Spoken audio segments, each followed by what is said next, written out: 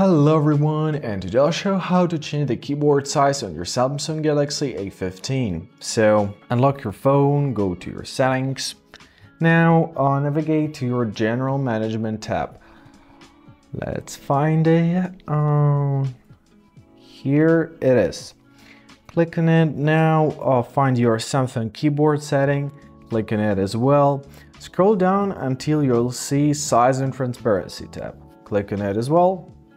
So here in this demo, drag the handles on the sides of the keyboard to adjust its size, just like that, or you can do something like this, or even something like this. If you want your keyboard floating, hold this circle in this menu and just simply drag it.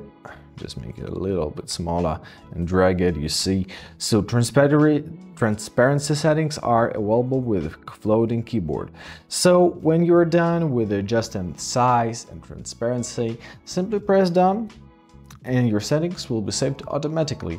I hope this video helped. Thank you so much for watching and have a great day.